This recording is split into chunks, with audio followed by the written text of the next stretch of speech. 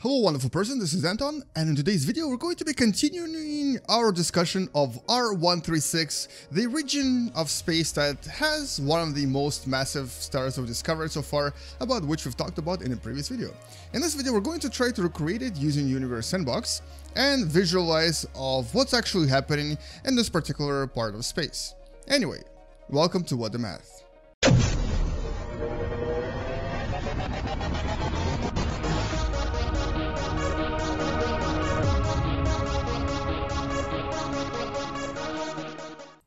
So this right here is not R136, obviously. This is just a randomly generated system of stars orbiting around one another.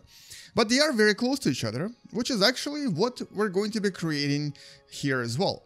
So imagine you are somewhere far, far away, specifically about 150 to 170,000 light years away from us, in the nearby galaxy known as Large Magellanic Cloud.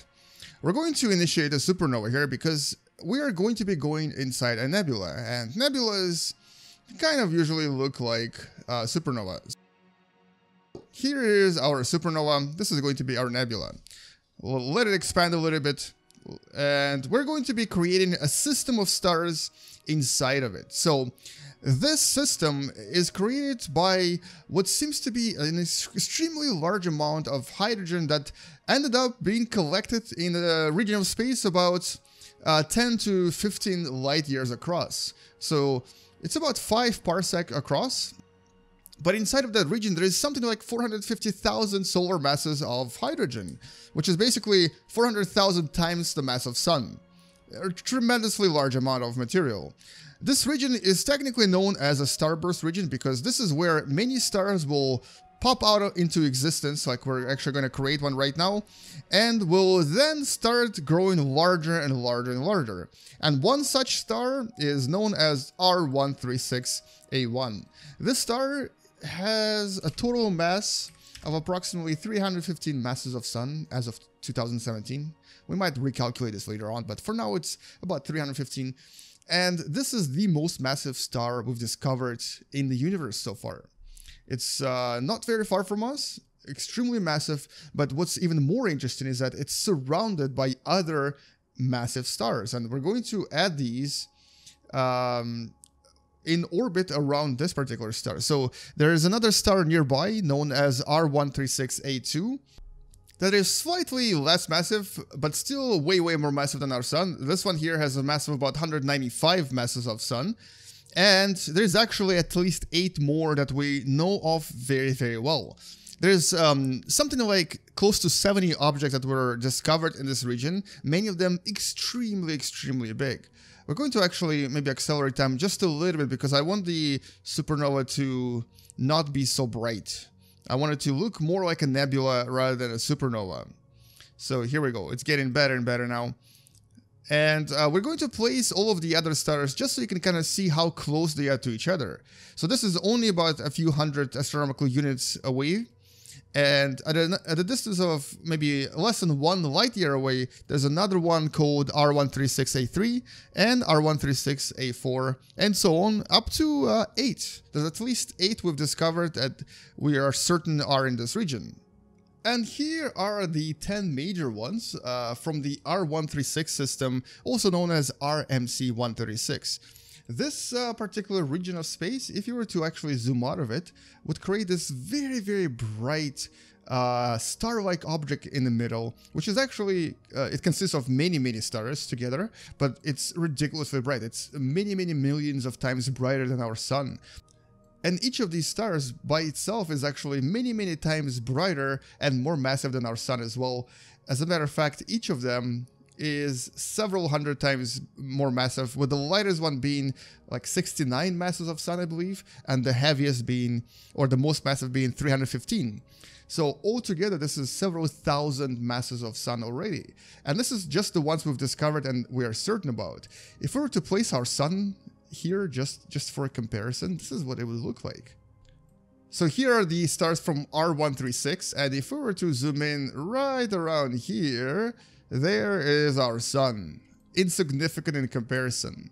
Now, what's really interesting about R136 stars is that this is very likely how many of the stellar objects were actually born in the beginning. So when the galaxy is still kind of early in its development, and when it still doesn't have many stars but has a lot of gas orbiting around various parts of space, a lot of this gas starts accumulating into chunks of space, like in this particular system, and then starts to almost instantly create these super massive stars. And they are actually born really quickly, within only a few thousand years. They last for a few million years, maybe even less than 3 million years, because this particular system is only about 2 million years old and it's already getting really unstable.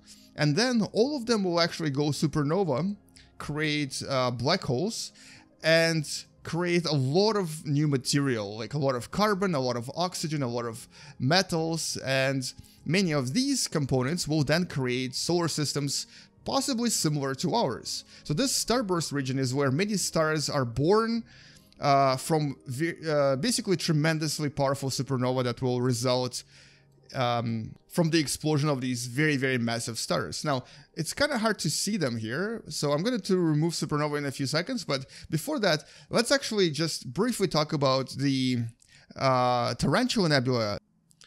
So Tarantella Nebula is actually the brightest nebula we know of, and it's created by these tremendously powerful stars in the middle. So their radiation actually makes the gas in the surrounding area illuminate with these beautiful colors that then result in what we know as Tarantella Nebula. And if it wasn't for these stars, there would be nothing. They would actually be absolutely dim and boring. So because of R136 region, we actually have this tremendously beautiful region known as Tarantella. And let's actually remove the supernova so we can see the stars a little bit better. We're going to delete it from here just so it doesn't actually... And with most of the supernova now deleted, with just a bit of particles left here, you can kind of see how bright, how tremendously bright this system actually is. So this is R136 from a distance of several light years away. So if I were to zoom in, you'll see that the stars are actually right here in the middle. And then if I were to zoom out, there's the sun, and this is R136. This is how tremendously bright it is. So eventually they will obviously explode and create several supernova that will then create new stars. But until then, we'll actually get to observe the brightest nebula in our skies, and potentially some of the brightest supernova will follow. But what's interesting is that starburst regions like this one will often result in what's known as a star cluster. So many of these stars, once they actually go supernova, which will create in a few seconds, I'm going to actually make all of them go supernova, will then result in a tremendously large and massive star cluster, or globular cluster as they're known. And it will basically be because of this. You're about to see the explosions. Many of these stars will probably go supernova around the same time, and the amount of material released from the supernova will then create the globular cluster that will be chunked around the same sort of region of space where a lot of these black holes will be sort of left from these supernova. And so there is the creation of, or the explosion of the so-called starburst region, and the creation of the globular cluster that will then be created from all of this new material that was released. And so this is what's going to happen to R136 in the next few million years.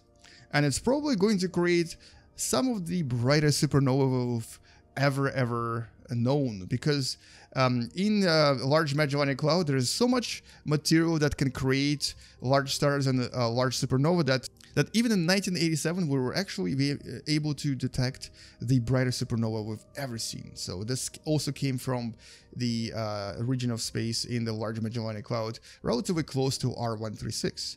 So what's going to happen here is going to be even brighter, even more massive, and more spectacular. So that's kind of what R136 looks like now. It's basically a bunch of hydrogen together that's creating these large stars that will then go supernova and create smaller stars, possibly similar to our sun. Until that happens though, we don't really know how and what is going to happen in this system. You can see that the supernova just disappeared, and what's left behind is, let's go check it out, probably a bunch of really interesting looking black holes. Or maybe not, maybe there is actually at least one star here that's left. And so anyway, so that's all I wanted to talk about in this video. I wanted to kind of show you visually what R136 looks like and what's going to happen to it in the future. Hopefully you learned something from this video, and if you did, don't forget to subscribe, share this video with someone who enjoys watching space videos and wants to learn through video games. And I'll see you guys tomorrow. You're going to learn something else, something you may have not known before. Let's explore this last one and see what happens to it as well. Anyway, peace out, and as always, bye bye. And obviously, a black hole. About 15 masses of sun, I guess. Very, very beautiful.